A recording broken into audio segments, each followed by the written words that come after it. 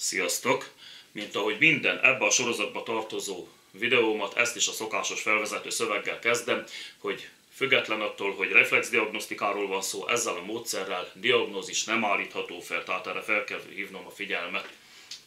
Viszont arra tökéletesen megfelel, hogy megtaláljuk vele, hogy a szervezetünknek mely területén létezik bármi nemű probléma, hol van bármilyen rendellenesség, beleértve testájakat és mentális állapotot egyaránt. És hogyha valaki előbb találná még ennek a 11 videónak bármelyikét, mint az ide kapcsolódó alapvideót az alapinformációkkal, annak javaslom megnézni 105-ös sorszámmal a reflexológia fül akupresszúra alapismeretek című rövid 5 perces anyagot. Hát igazából az adja meg az alapinformációkat ehhez a 11 videóhoz, de itt lesz a linkje ennek a videónak a leírásában, úgyhogy nagyon kutakodni nem kell, és ennek a fajta szétbontásnak igazából a könnyebb emészthetőség érdekében láttam értelmét. Jó, akkor nézzük a mai anyagot, tehát a negyedik ilyen pontunk a szív és tüdő pontja. Itt valójában két pontról van szó, de annyira közel vannak egymáshoz, hogy egy pontként kezelendők.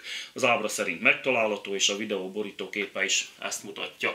A fülkagyló legmélyebb részén található, a külső hallójárattól kb. 1 centire a tarkó irányába, és teljes biztonsággal kezelhető attól függetlenül, hogy két területet fed le ez az egy pont.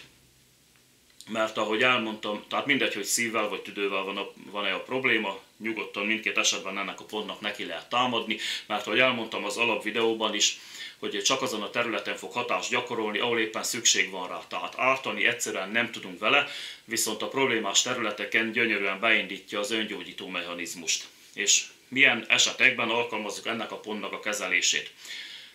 Angínás, tehát mellkasi fájdalmak, ilyen mellkasi szorító fájdalmak esetén, akkor magas vérnyomás, szívfejlődési hiba, szívritmuszavar, infarktus, érrendszeri, izomtónus rendellenesség, valamint hörghurut, tüdőgyulladás és asztma esetében.